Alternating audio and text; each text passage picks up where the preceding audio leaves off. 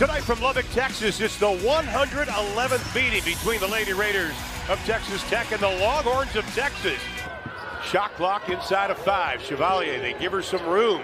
Takes it, layup, got it into the hands of Booker.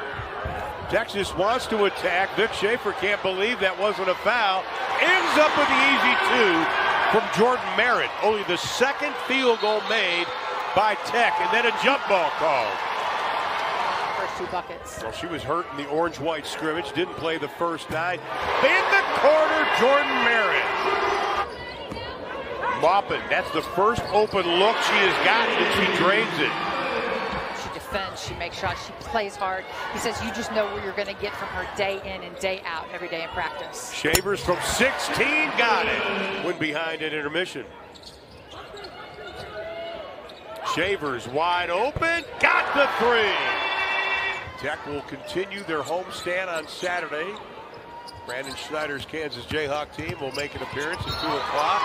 That's going to be a blocking foul and a basket by the freshman. Obviously, in 1986, when Jody Conrad finished 34-0. That'll be over and back. That was a flop. And it ends up in the 3. Bailey Maupin telling Elena Enrique, go to the other side, and McKinney with her second. Way out front. Right, they don't make any entry pass easy. Maupin the high archer. A little pot of gold.